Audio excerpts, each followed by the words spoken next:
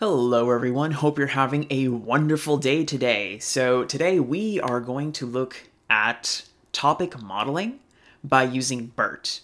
So basically with a topic model, we have a document that's the input to our model, and the output would be, well, the cluster or the topic to which it belongs, or to identify that topic. And we adopt this via clustering, right? And we can do this with BERT. BERT has this library called BERT topic that allows us to perform clustering, and each cluster represents a topic. And we're able to identify, put in a document, it belongs to a cluster, and from that we can also extract what the cluster is talking about. So we're going to break this entire flow into 3 passes. Pass 1 will be just using BERT topic, which is very straightforward, very simple. Then the second is, this is actually how you would code it in actual time. And then we're going to break down BERT topic and just code it out ourselves, just showing intermediate steps since it's one huge black box. And then we break down those concepts even further. I've listed a couple of concepts over here. So this way you get a holistic experience of what BERT is actually doing when it is doing some topic clustering. So let's just get started with that. All right, let me expand this cell. It's all in a Colab notebook that it will share at the end of this video. So first of all, all this code that I'm going to show you, at least in this past one, is borrowed from the BERT topic repository right over here that you can clone, download, and there are just very clear-cut rules for installation. But let's run through all of this within our Colab notebook, and I put it in here because it's just easier to condense all the information at once so that I don't have to keep hopping around links when I am doing this tutorial. Right, so first of all, we're going to import BERT topic, which is the essence of the video that I will get into. And then we're also going to import one of our data sets from scikit-learn. And this is essentially a set of 20 different topics or news groups, and each of those, they're arranged so within folders. Let me just show it to you. So within some folders, we have like different topics, and each of these topics has a bunch of documents, right? And each of these documents talk about like hardware, for example. So if we go over here, all we're doing is reading all of these documents. These documents have like headers, footers, and all that I just want to remove, and we just want to extract the core data. And well, if you look down here, this is an example of what the document looks like. My brother is in the market for high-performance video card that supports... Okay, so all that. This is an example. And like this, there are 18,846 documents that are distributed across like 20 topics. So that's the nature of our data set, which we are going to do some topic classification or topic clustering with BERT topic. All right, so the first thing, and honestly, the core of everything that goes on that you need to know when you're doing topic modeling is just calling BERT topic's constructor function and then actually training it, or rather fitting these documents to cluster these documents. So what actually happens here is when you do this first line, it is creating something called a sentence transformer, which I will get to in a bit. So essentially, you have, let's say, a document. That document is going to be constructed, each of the document has a bunch of words or sentences, like words. And each of those words are converted into word vectors. These word vectors are condensed into a sentence vector. So one vector you'll have that represents all of this information. And once you have that vector, it's going to basically perform a dimensionality reduction followed by the actual topic clustering. Now that is the entire overview of what is going on when you call these 2 lines of code. Now, we are dealing with the English language, so hence we're passing this in, and it also instantiates a sentence transformer, a specific type, which I will get to later. And I'm also passing in like probability values that need to be calculated. It might take a little more time if you pass in this argument, but I'm passing it in because we have some cool graphics down below that I wanted to render and show you so that you can see you can actually see the embedding space for these topics. All right, and then once we do that, we just pass in our list of documents and we get the corresponding topic clusters. Now from here, what we're doing is we're getting the most frequent topics. The way that so this is the kind of data frame that's actually returned by that's within this topic's frequency. This is the topic number. Topic represents the topic number, and then the count is the number of topics that are within that topic category. -1 just represents that, well, these are outliers, a set of documents that really haven't been clustered anywhere because they don't belong anywhere specifically. Then we have like topic number 50, whatever that represents, and that there's a count of 862 of those topics, right? 862 of those documents, sorry, fall within topic number 50. So you can see, yeah, of like 8,626 documents have not been classified, and the other 10,200 have been distributed across 134 topics. So that did a pretty cool job. Okay. And now I just gave an example of, okay, what the interpretation is that I just mentioned. But now, since the model just predicts a topic number, what exactly is topic 50? Right? What are these 862 documents actually talking about?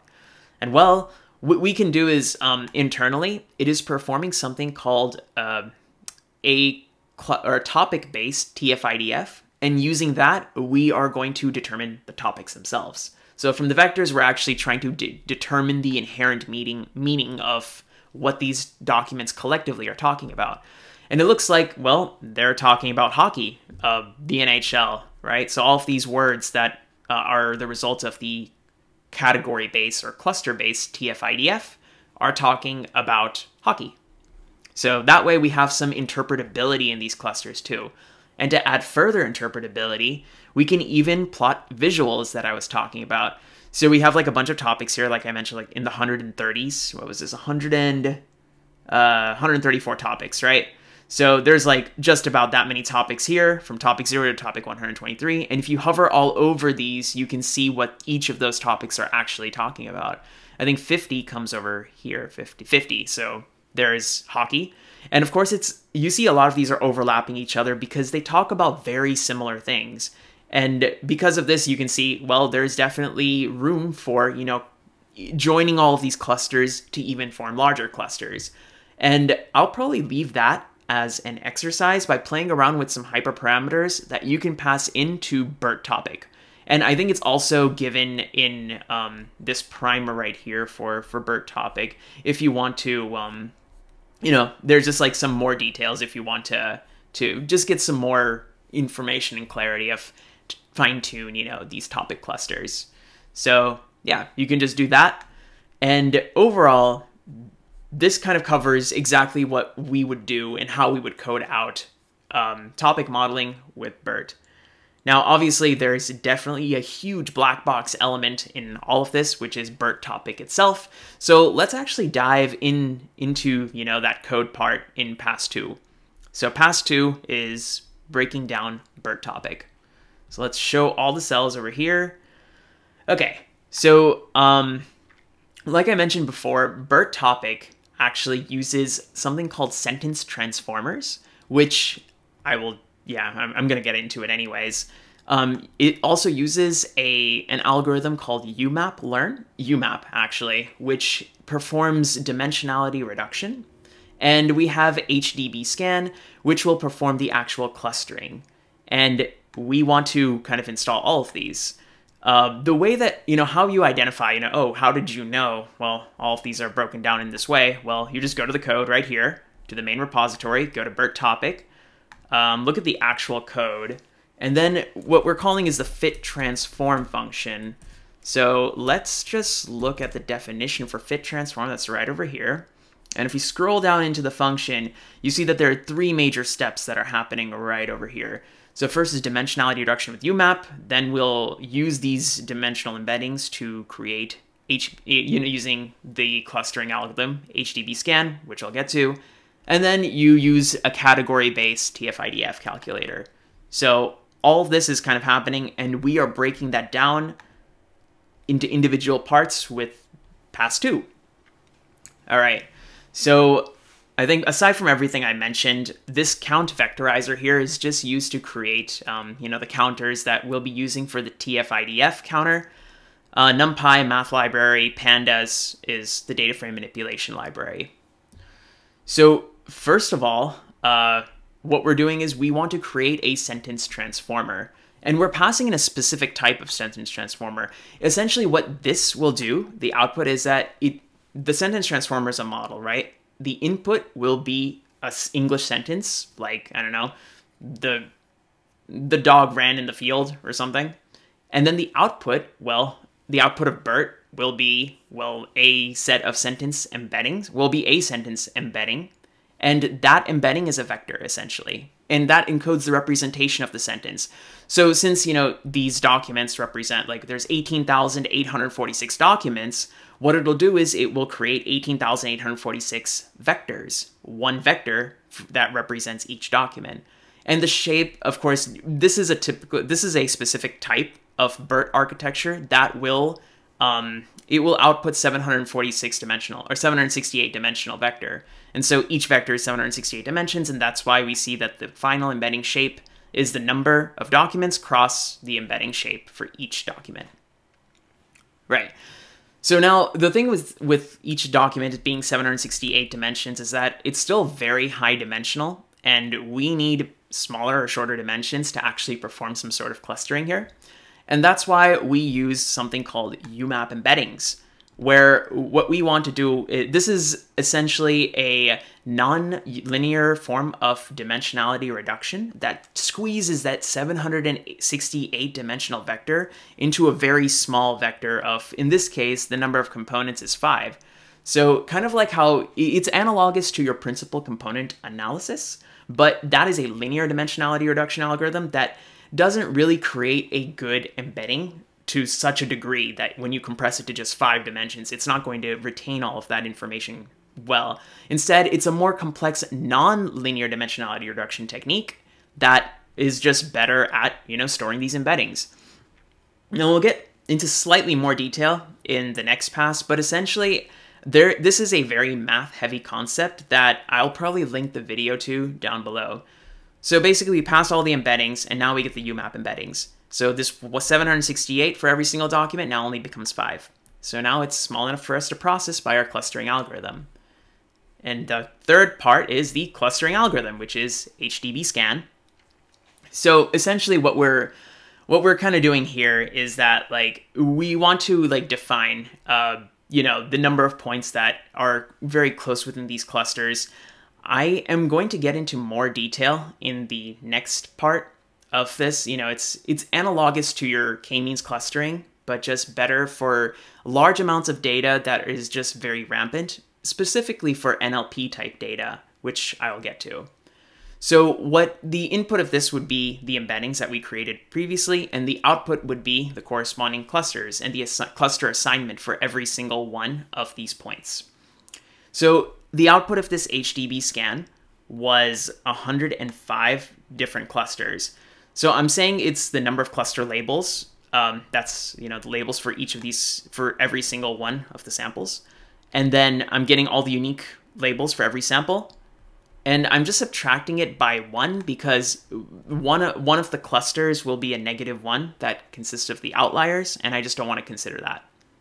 And so the overall number of clusters is 105, kind of similar to with 134 that we saw before. The differences being just some small hyperparameter tunings that you could possibly do. All right, cool. Now that we have the clusters themselves, we need to actually interpret those clusters. And for that, we are using a category-based TF-IDF. So for context, TF-IDF the product is basically a matrix of every single word with every single document. And every cell would correspond to the TF times the inverse document for text frequency times the inverse document frequency for that word in that document. The higher that number, essentially the higher the number, the more important that word is to that document. And so that document is mostly a topic of that word. It's talking about that word a lot. But instead of, a specific but here in this case, like, we have a bunch of clusters. So the goal here is just to interpret what each of these clusters is saying. So what we can do is, well, why don't, for every single cluster, combine all the documents within a cluster to form like a mega document. So it's 105 clusters, we'll have 105 documents, all just kind of like concatenated. And then for each of those documents, we can run TF-IDF. And that's exactly, and so it becomes a modification of TF-IDF, just called category-based TF-IDF. And in this way, we can get, well, this would be the number of rows would be the actual words, and the columns would now be the clusters instead of just the documents. And so in this case, every cell would represent how important a word is to a cluster. And that way we can get interpretability for our clusters. So that's essentially what this entire formulation is. It's just combining all of our documents into like a cluster, and then we're interpreting it with just TF-IDF as we would. And that's exactly what we're doing here. So this argument right over here, this command, is basically taking all of our documents, grouping them by topic. That means everything that's within the same cluster, all the documents in the same cluster, and just joining them by a space. That's it. And we are then performing a simple TF-IDF, where I've tried to comment out exactly like what the shape of the output is for each of these variables that I've described, so that it just becomes easy when you're kind of going through the code manually that you can relate it to the same formulation. It's literally the same coded formulation. So hopefully there should be no confusion there. Next. All right. So we get the TF-IDF over here. And what we want to do is we're just calling two functions right over here. So I'm extracting, well, this function will extract the top n words for the document. I think it's pretty self-explanatory. In this case, I am extracting the top 20 words, but, well, actually, no, I'm passing in 10. So it'll extract the top 10 words. And, yeah, that's it. Then we're also going to just get the sizes of all these for every single topic. Again, like, this is code that I personally have not written myself. I will link to below. I think that on the top, it was actually from a blog post that I just kind of grabbed a little bit of code from. So just check that blog post out a little more for even more details. But essentially, I mean, it's pretty self-explanatory what we're doing here. I'm just trying to create the same interpretability matrix that we had right over here. Right, that's the essence. That's the essence of the category-based TF-IDF. So if we just scroll down here, right. So if we scroll down here now, what we're doing is, well, we have the same kind of chart where it's saying, okay, topic number 11. There's 683 documents talking about topic 11. And what is topic 11 about? Well, it's about astronauts, interstellar. So you can kind of get an idea if that's about astronomy in general. And then says, oh, there's 593 documents that are talking about topic number 78. What is that? Well, it's mostly about, like, probably Christianity or something. So, cool. We're able to see that there is a way to interpret every single cluster too, even though we picked everything apart from the code. So hopefully this gives even more detail into what we're really doing with BERT. But there is still some fuzziness here. The biggest one being, what is a sentence transformer, first of all, right? And what is this crazy name that's kind of in here? And for that, we'll get to this. Well, we're getting to that. We are actually there. Let's just go to pass 3 and start with that. All right, breakdown of everything. So first of all, a sentence transformer. The essence is, this is the simplest kind of sentence transformer that you can create. Essentially, you pass in a sentence, this is a good day. It could be 5 words, right? When you pass it into BERT, remember BERT is a sequence of a transformer encoders. So the input is a sentence and the output is a set of word embeddings. So if it's 5-word sentence, then BERT will output it will output 5 vectors that are of the same size that correspond to the word embeddings for the sentence, for each word in the sentence. But what we want from a sentence transformer is not word embeddings, but we want the sentence embedding. And so a simple thing that you can do is do some pooling. Here it's mean pooling, where you're aggregating, you're just taking the mean of all the vectors that have come out. So if there are 5 vectors, you just take the average of those 5 vectors, and that final vector, which is you, will be the embedding of the sentence. Simplest kind of sentence transformer that you can make. The biggest problem with this is that kind of sentence transformation, especially with this mean pooling, it doesn't really yield good sentence embeddings. even though BERT makes the great word embeddings. And so a way to kind of caveat this is, well, we can train a BERT Siamese network. So I've talked a little bit about this in one of my videos on, I think it was on few-shot learning, where we're training a Siamese network for facial recognition. But let's try to go over what that is here. So Siamese is basically twins. So there's basically two networks that you are trained that are very similar or same architecture that you are training together. And you're just coupling it with some output layers that have some additional prior knowledge injected into the network. So what all that means is essentially those sentence transformers that we saw, they're right here. That's this one. And we have the same architecture right on this side. And then we're just joining, what we're doing is we're taking, this would be a sentence vector from this side. This will be the sentence vector from this side. All we're doing is just concatenating those vectors all together and then putting it into a softmax. So let me give some context into what these two really are doing. Essentially, what we could do to train a good sentence embedding, the idea is to get good sentence embeddings in general, right? Like this U and V, we want these to be like really, really representative of what sentence A and sentence B actually mean. So there are two problems that we could train on. So this problem on the right is something called natural language inference, where we have two sentences that we pass into the network, and the output would be, well, are these two, well, it'd be one of three categories. One, are the two sentences, does sentence A entail sentence B? So it's entailment. The second is contradiction. Does sentence A contradict sentence B? Or then the third one, which is like a no context or no relation, which is the third classification. In that way, we can pass in, you know, the way that we would generate our data set is, well, we can randomly pairwise, you know, all of our sentences together. And then we can just, you know, we have, there is a data set, which is like the NLI or the natural language inference data set, from which, you know, you can tell whether or not a sentence entails, contradicts, or has no relationship with the other sentence, right? And the same thing can be done like training another type of problem too. Again, we just want to get the good sentence embedding. So how we get it, we can train different problems. These two problems just seem to be pretty standard. So one is natural language inference and the other is sentence test similarity or STS, where we pass in two sentences and then the output of these would be kind of like a cosine similarity between them. So it would be, ideally the output should be, you know, the higher, if it's ranked between, let's say, -1 and +1, higher the number or like a more positive trajectory, like if the output is like towards +1, it would mean that the sentences are very similar in meaning, or yeah, in the positive direction. If they're 0, they don't have much relationship. And if it's -1, those sentences are kind of opposite of each other. So you can say it's like a continuous version of like what we're doing for natural language inference, but it's more of like how it's more of like a gold standard rating and how, you know, things are done here.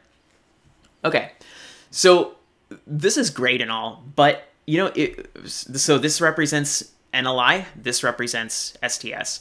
But the problem is that, like, even if you were to just train network with, like, randomly generating pairs of sentences and then just, like, you know, you have a bunch of training examples because there's so many pairs that you can make. But the problem is that, you know, a lot of these pairs, they're not going to be very, it's not going to be very challenging for the model for the most part. At least, like, 99% of the pairs that you generate, it's going to be pretty easy for the model to distinguish, because sentence A could be, the dog is running in the field, and sentence B is like, it's a wonderful day to have ice cream.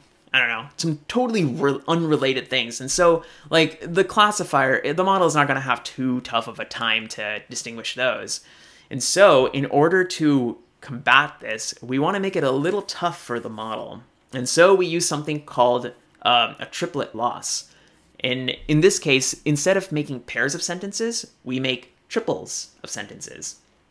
So a triple would consist of three, I mean, they have three names here. A triple could be, first, it consists of an anchor, something that contradicts the anchor, and then something that entails the anchor. So this is an example that I just came up with. Like, an anchor could say, like, sentence A could be, say hello to me, and the sentence B could be, don't say anything to me. We pass it into the network, and the output label would be contradiction. So the output for the softmax would be a contradiction. We would just run it through this. And then just the very next one that we pass is sentence A could still be the anchor, say hello to me, but the next one would be entailment, which is say something to me. And then the output of this would be entailment. Now, what this would do and why it makes it a little more challenging is that in the first case, when we have a contradiction, the only difference is literally the word don't. And because the verbiage of everything else in these two sentences is the same, BERT really needs to understand like the actual semantics of the sentence, because it's not going to be able to tease it out just by looking at tokens, because they have the same tokens. The chances are that if it's a dumb model, it's just going to say, hey, they're the same. But in actuality, it needs to understand like negation in this case. And there's so many other, different parts of speech, different connotations that it would need to understand fundamentally. And so because now now we feed in triples in that way. This is just one example of a triple. Like that, we can construct triples from like our entire data set. And because of this now, what we can do is when we train our model, the sentence embeddings are definitely going to be much more intelligent. They'll be much more better. And so we can train our model in this way using triples and the triplet loss in this case. Okay. Now, let's see what it did. Okay. So because these are two, we can also use the triplet loss the same way for doing, sentence text similarity. Now, the cool thing is we can also try to train on natural language inference, and then we can fine tune the model with, this sentence text similarity. And in fact, if you kind of look at, let me just actually look this up just to show you like where we're getting the name of the sentence from. The name of the, if you remember, the name of the token that we passed into our sentence transformer was distill BERT base NLI, this weird thing. So what this actually means is, I think, let me just show you actually, right? It was like way at the top, right? Yes? Okay, where is it?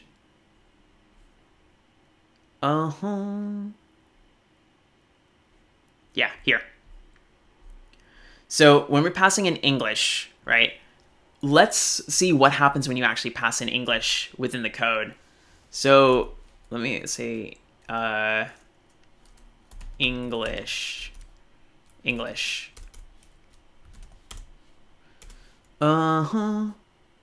Okay, so here, when you look at the code for BERT topic and you pass in English, what it's going to do is it's going to use this particular sentence embedding. And that's why I introduced that as a sentence transformer within the pass two. And like this, there's so many other sentence transformers. This is just defining the architecture in which the sentence transformers are made. So in this case, well, what I believe it is saying and what is the actual architecture of this particular sentence transformer, let's just scroll down here. All right, so picking it apart, distill BERT base NLI STSB mean tokens. So this basically uses a BERT-based architecture. It then trains on natural language inferencing, and it further fine-tunes on the sentence text similarity task, and then it uses the mean pooling for creating the initial sentence embeddings, and hence this weird name. And that's exactly what's happening, and that's how I think there's so many, like this is just one type of sentence transformer. We could have trained it on any other task in any other way too, for main training and also like fine-tuning. And you'll find a lot of these sentence transformers just in Hugging Face's repository or Hugging Face's site. There's like a bunch, depending on the context, depending on the data, depending on your needs in general for just processing the documents that you have in your data set. So yeah, I hope that explanation, it wasn't too hand-wavy. I've introduced a few links for, proof of why I think this is the case, just in some references here. So yeah, that's pretty cool. All right, so sentence transformers. I hope all of that is really clear. So next is UMAP. UMAP is more, like I mentioned before, UMAP is used for the dimensionality reduction of your core entire embeddings into a much smaller space, right? But this is a very mathematically involved dimensionality reduction. I'm not sure if you've actually heard of another dimensionality reduction technique called t-SNE.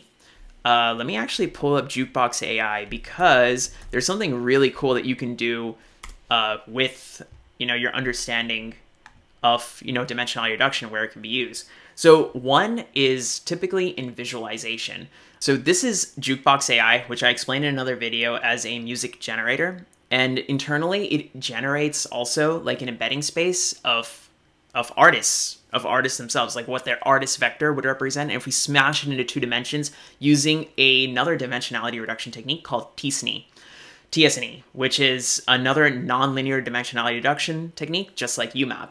So where, you're able to see, oh, wow, all like the R&B stars are just together. The classical artists are together. Then, Hans Zimmer and these are film music stars, I believe, are together. Like that, you can see that this is a good embedding representation. So the dimensionality reduction is actually really good and it looks super useful. But with UMAP, it's another similar type of dimensionality reduction that is also, it learns like a nonlinear functions for reducing dimensions. It can also be used for, processing in the machine learning flow that we are using right now, for example, to reduce it to 5 dimensions, because we require that for actual clustering that does happen with another technique called HDB scan. I hope that explanation is good enough to whet your appetite. If you want to look into the mathematical details, I do recommend the video by the main person who created UMAP that I've linked. So just do check it out. Well, other than that, let's say that now you have like all your documents are now represented in those 5-dimensional feature vectors, right? So what do we do now? We want to do some clustering, some document clustering to find out the, distinct topics that your entire data set is talking about. So there are several ways to perform clustering, and the different hierarchies are given on the rows and also the columns here. So centroid-based and density-based is one category of ways that you can categorize clustering. So centroid-based is basically assuming that the nature of your clusters, the shape of your clusters is like Gaussian, or specifically the shape of your clusters is circular or in that typical elliptical shape. Whereas density-based is going to say, hey, we want to perform clustering in the sense that, if there are more points concentrated in a region, the shape of your cluster is only dependent on the points, and it won't, arbitrarily define like, a circular region for your clusters.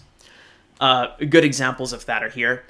Again, there's also another way that we can cut, how do we define clustering algorithms? One is flat and the other is hierarchical clustering. So flat is basically you define like a predefined set of clusters. You want 5 clusters, you run your algorithm, you'll get 5 clusters. But with more flexibility, hierarchical clustering can be much better, where, depending on, the weight or how much of, how many clusters that you want or how close that you want them together, you would define a hierarchy and just choose like the appropriate number of clusters based on your data. Now, clearly the best of both worlds will be HDB scan, which I'm going to talk about in terms of like at least how the data looks. So first is, if you look at k-means, for example, and you have data that's very noisy that looks like this, right? So k-means would have probably identified, you can see that, there are some regions you can see here that are like circular and they're very specific, right? And even though there are some points, if each of these points were to represent documents that are like way out there, they're all considered partitioned and they're all considered a part of a cluster, even though like, for example, this green point over here is way off compared to all the other green points too. It's still, in there, when it honestly could be just an outlier. Now, if we looked at HDB scan on the other hand, first of all, the shape of your clusters is not like circular. It is not partitioned. It takes like the shape of, whatever, the actual density is in these points. So these are the most dense points. They contribute best of clusters. And all of these other gray points could be representative of documents that are outliers. And on top of that, depending on, since it's like a hierarchical clustering too, it would identify the appropriate number of clusters as well. So that is an intuition on what HDB scan represents. And honestly, that kind of completes the entire thing. So when you do implement HDB scan, you get your appropriate number of clusters, and hence, then after this, you would just perform the category-based TF-IDF in order to interpret what each of those clusters actually is talking about.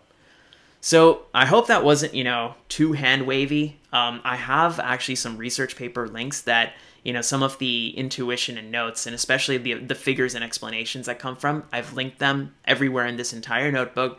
So please do check it out. Please do also credit, I'm going to also credit the authors of the actual code, which are mainly the tutorials that well, it's not tutorials, I guess it's the main repositories that I've kind of picked this apart from.